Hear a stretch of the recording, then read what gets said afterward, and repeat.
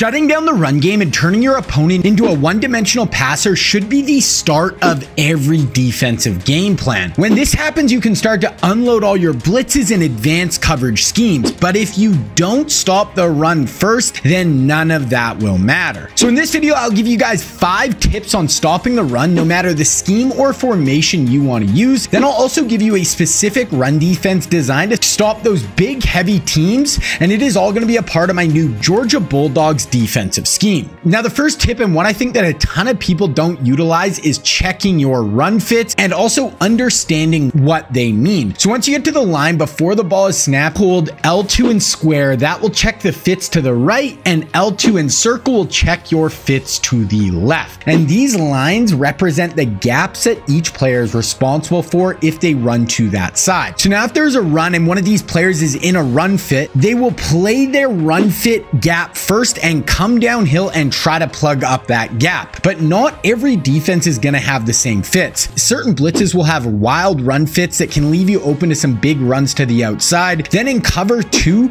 the whole front 7 are in run fits along with the 2 outside corners, but the 2 safeties aren't. So they're going to play pass first. Then cover 3, the whole front 7 and the backside safety are in fits. Then in cover 4, everyone except the 2 outside corners are in run fits. Then tip number 2 is setting the edge in the run game. This entails having a player being outside on the run and him being able to stack up blockers on the outside and turn the ball carrier back inside to the rest of the defense. This is going to be massive to limit the big plays given up. You want to funnel the run back inside to your help. So picking a defense where you have some players further to the outside, really there to force runners back into the middle, is going to be a huge help. And that can be a walk down linebacker or even a safety down on the line of scrimmage, who it is just really going to be hard for offenses to get outside of this player. Tip number 3 is utilizing the inside stuff ability on your interior defensive tackles. This ability will activate on inside runs, and it allows these players to burst into the backfield and either make a tackle themselves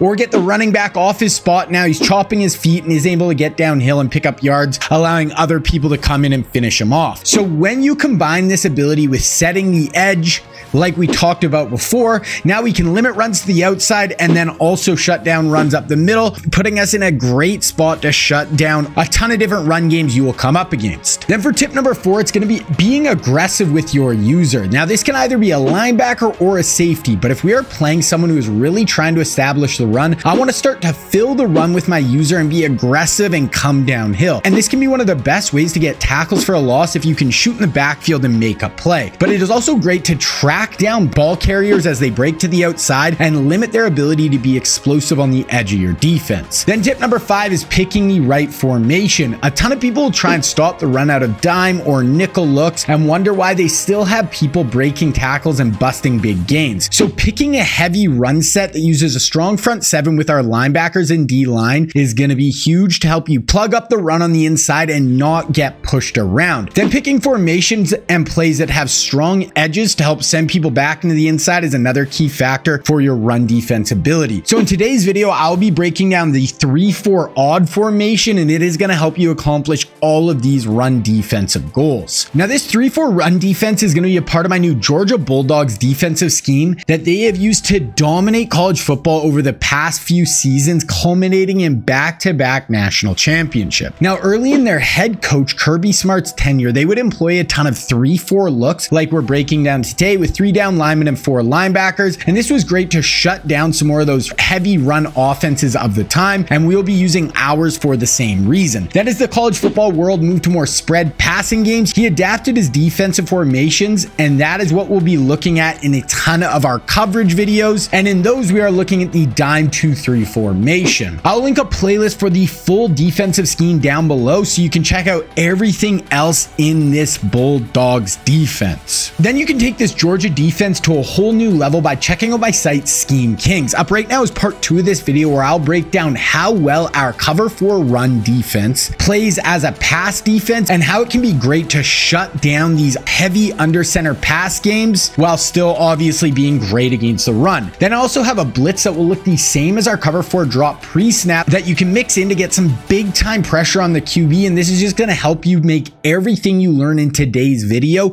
so much more effective. Then Then also on the site for this Georgia defense, we have a couple of great 3-4 blitz packages and a really good third down blitz package out of this dime 2-3 formation. Then also on the site is a new area where you can find all my schemes from Madden 23, and this is where my Madden 24 NFL spread offense is, where we break down the Bills Josh Allen scheme, the Joe Burrow Bengals offense, the Jalen Hurts Eagles offense, and the Patrick Mahomes Chiefs offense on the site. Also on the site, you can get access to my playbooks, which are full written breakdowns for my schemes, and there are 7 out so far, with the newest being my brand new Madden 24 NFL Spread Revolution offense, and this is 66 pages long and will take your offense to the next level. Then also starting today, I'm running a sale on the site. You can use code DOGS at checkout for 50% off your first month. So if you want to check out Scheme Kings, there will be a link for it down in the description below. Now, my main run defense here will be run at a cover 4 drop in 3-4 odd, and it can be found in all of these playbooks. Then you just want to make sure that cover 4 drop is in your audibles, and you want to set your coaching adjustments up to look like this. To set this up, we want to come out in SS2 trap in 3-4 odd. Then you will see when you do, your safety is going to walk down to the strong side, down on the line outside of the tight end. Then we want to show blitz, and right after that, audible over to cover 4 drop. This will keep our safety down on the line while we are in this cover 4 drop defense. Now you must start in SS2 trap,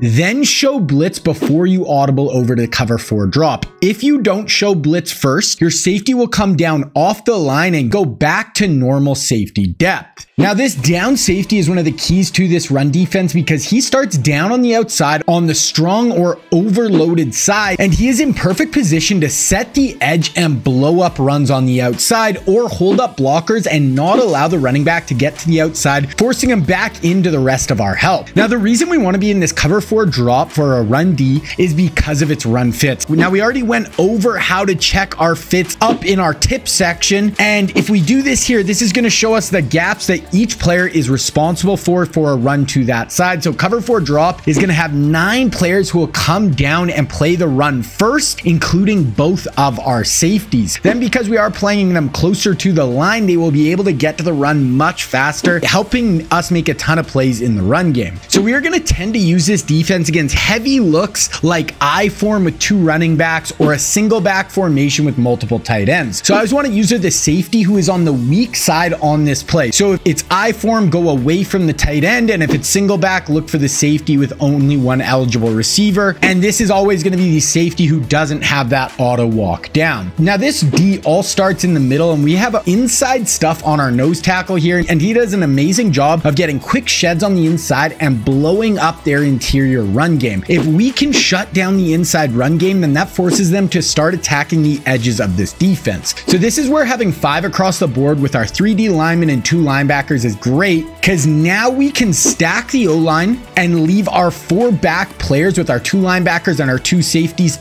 free to float to the ball and make a ton of plays. We really want our 2 inside backers as free as possible so they can play sideline to sideline and flow to the football and close on ball carriers and stop them for little to no gain. But these 2 outside linebackers also do a great job of setting the edge and can get off blocks and help make plays themselves or stringing out ball carriers so the flow can come and clean it up. Then for our safeties, the non-user one, like we went over before, is going to fire downhill super fast and blow up a ton of runs to this side, and he can just get super aggressive coming downhill. Then as a user, if there's only 1 receiver to my side, so it's an I form with a single receiver, something like that, then I actually want to play in the middle of the formation almost like another linebacker. But if it's a balanced set where there is 2 eligibles on the high safety side, then I actually want to walk down to the outside and play more on the outside of the linebackers. And if it is ever a run to my side, I want to fire downhill and blow it up and try to make some big plays. Then if it's a run away, I want to play over the top and flow to the ball and help clean up. Or if I can get a really good read at it, I can even fire in and make a play myself on the far side of the field. Now this cover 4 drop is going to give you an insanely effective run defense, and don't forget there is a ton more for this Georgia defense up right now on Scheme Kings, giving you so many more options in this scheme to take it to the next level. But then if you want a full breakdown of cover 4 palms where I show you how to make it the best lockdown pass defense in Madden 24, then you need to check that out right here.